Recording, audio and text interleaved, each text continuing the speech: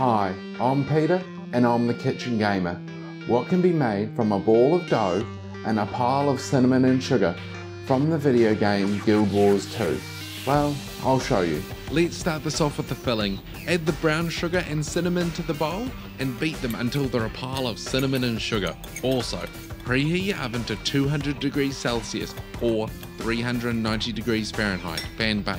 To create the ball of dough, we add the sack of flour and the stick of butter. We then rub this together until the butter is combined with the flour. Next, we activate the jug of water, I mean milk, and then use the blade of baking to combine the wet and dry ingredients. Once it's at a particular stage, we use our hands to knead it into a ball of dough.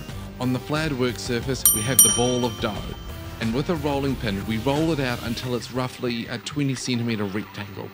Once you've done this, grab some melted butter and coat the whole sheet of dough with this. Now, we get the pile of cinnamon and sugar and with a spoon, sprinkle it all over the top and leave one edge bare.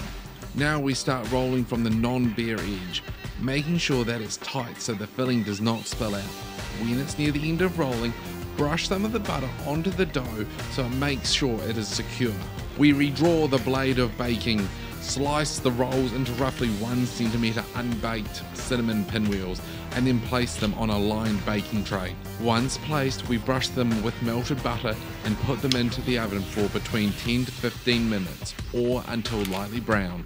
Let's jump into the game and go to Lion's Arch in the Traders Forum.